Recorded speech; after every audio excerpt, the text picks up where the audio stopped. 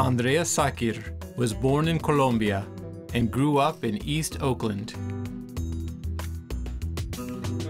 Andrea is a bike rider, a bike mechanic, and an idealist. It's a very simple act in some ways to ride a bike, and yet it can be so powerful. It's one of those things where people don't think that there's a big impact in it, but there is. You have this tool that you can get yourself from A to B with no other type of power but your own. It's a lifestyle for your wallet, lifestyle for your health, not only your physical, but your mental. And it's a lifestyle for the environment. Andrea works for East Oakland nonprofit Cycles of Change, repairing bikes and teaching bike safety at local schools.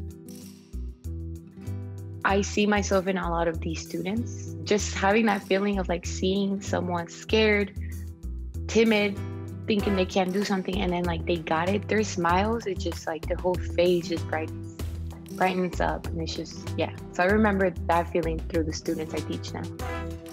Andrea learned to ride a bike at one of these school programs.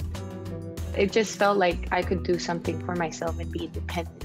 For someone like me that was always taking the bus and like waiting on the bus or other people to give me a ride, just knowing that I could get a bike and do that myself just felt really empowering.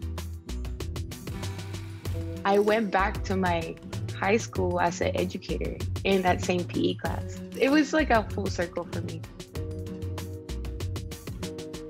The exposure to a bike leads to the exposure of 10 other things.